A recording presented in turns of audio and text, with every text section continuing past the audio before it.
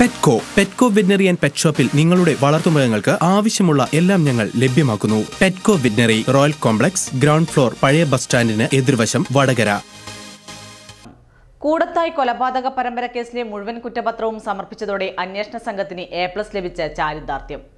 എവിടെ തുടങ്ങണമെന്ന് അറിയാതെയുള്ള അന്വേഷണം എത്തിച്ചേർന്നത് പ്രതീക്ഷകൾക്കും അപ്പുറമെന്ന് പോലീസ് പറഞ്ഞു. 14 വർഷങ്ങൾ, 6 കൊലപാതകങ്ങൾ, അത്യന്തം നാടകീയമായ അന്വേഷണം. ഒടുവിൽ എല്ലാ കേസുകളും പഴുതുകളടച്ച് അന്വേഷിച്ച് കണ്ടെത്താൻ കഴിഞ്ഞെന്ന് അന്വേഷണ സംഘം പറയുന്നു. അന്വേഷണവുമായിട്ട് ബന്ധപ്പെട്ടുകൊണ്ട് ഞങ്ങൾക്ക് കിട്ടിയ എവിഡൻസ് വെച്ച് ഒരു കേസിലേക്ക് വേണ്ടി, അതായത് 189 നമ്മുടെ ഈ പോസ്റ്റ്മോർട്ടം നടത്തി സൈനൈഡ് കണ്ടെത്തിയ ആ കേസിലേക്ക് വേണ്ടി ആണ് 3 പേരെ അറസ്റ്റ് ചെയ്തിരിക്കുന്നത്. ഒന്ന് ജോളി അമ്മ ജോസഫ്, ജോളി വയസ്സ് 47, അത് മരിച്ച റോയിയുടെ ഭാര്യയാണ്.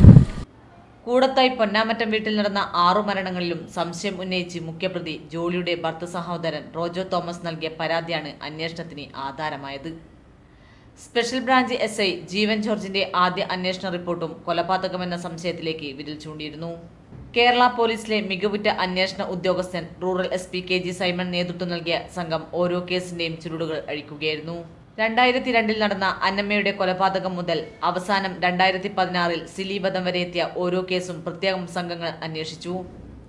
മുഖ്യപ്രതിയായ ജോളിയെയും 5 കൊലപാതകങ്ങൾക്ക് സൈനൈഡ് എത്തിച്ചു നൽകിയ മാത്യുവിനെയും പ്രജികുമാറിനെയും പ്രതികളാക്കി അന്വേഷണം തുടങ്ങിയ സംഘം എല്ലാ കേസുകളിലും 90 ദിവസങ്ങൾക്കുള്ളിൽ കുറ്റപത്രം സമർപ്പിച്ചു. ജോളിയുടെ ഭർത്താവ് റോയി തോമസിനെ ഒഴിച്ച് 5 കൊലപാതകങ്ങളിലും കല്ലറ പൊളിച്ച് നടത്തിയ ഫോറൻസിക് പരിശോധനയും സാക്ഷിമൊഴികളും മാത്രമാണ് തെളിവുകൾ. റോയി തോമസിന്റെ മൃതദേഹം പോസ്റ്റ്മോർട്ടം നടത്തിയതിനാൽ ശക്തമായ തെളിവുകളുമുണ്ട്. അതേസമയം സിലിയുടെ മരണകാരണം ലാബ് പരിശോധനയിൽ സയനൈഡ് ഉള്ളിൽ ചെന്നാണെന്ന് തെളിഞ്ഞതിനാൽ മറ്റ് ഫോറൻസിക് ഫലങ്ങളും കൃത്യമായി ലഭിക്കുമെന്ന് പ്രതീക്ഷയിലാണ് അന്വേഷണ സംഘം. ഇനി കേസിൽ വിചാരണയാണ് ബാക്കി നിൽക്കുന്നത്. പത്തനംതിട്ടയിലേക്ക് സ്ഥലം മാറിപ്പോകുന്ന റൂറൽ SP KG സൈമൺ സ്ഥലം മാറ്റത്തിനു മുൻപ് തന്നെ കേസുകളിലെല്ലാം കുറ്റപത്രം സമർപ്പിച്ചുവെന്ന ചാരിതാർത്ഥ്യത്തോടെയാണ് മടങ്ങുന്നത്. ACV news, Vadakara.